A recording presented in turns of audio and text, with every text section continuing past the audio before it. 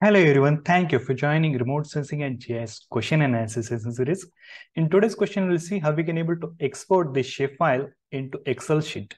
So I'm having an attribute table, okay, and there are multiple shapefiles are there, okay, and there is some information in each attribute table is there.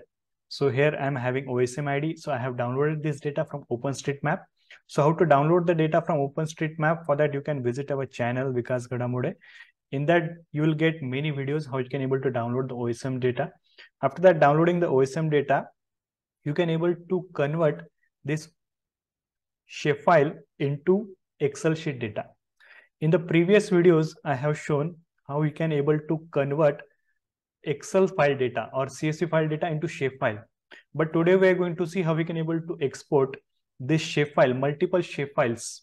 Okay, I'm having multiple shapefiles and I'm export them at a time in a single click. I want to export all this data into Excel sheet or CSV file format.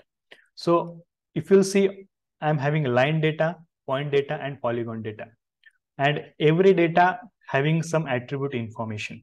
Okay, so these are the waterways data, and if you'll see, there is a different attributes are there.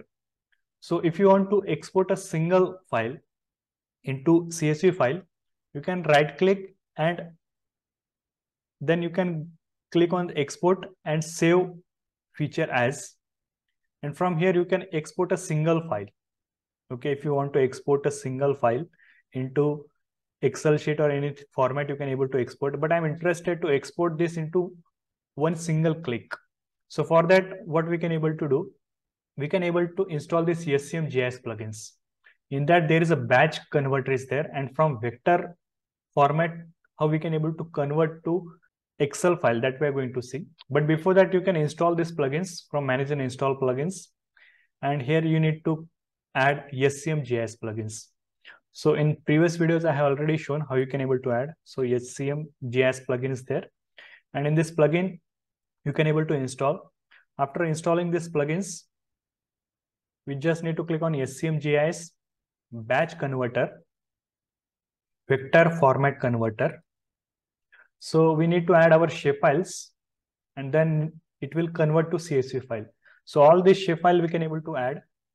So just need to go to browse option is there, and in the browse option, in the video lecture, I have one folder.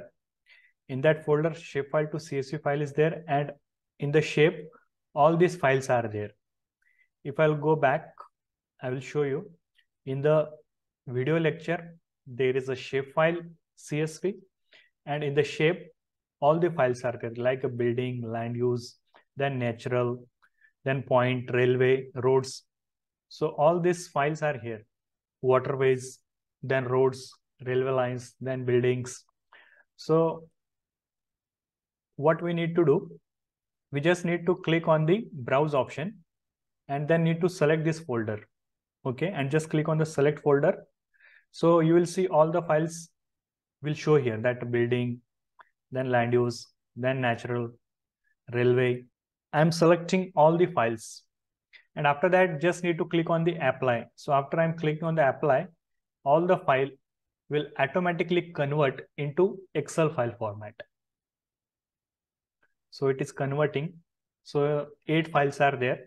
At a time, 8 files I'm converting into Excel sheet file format or CSV file format.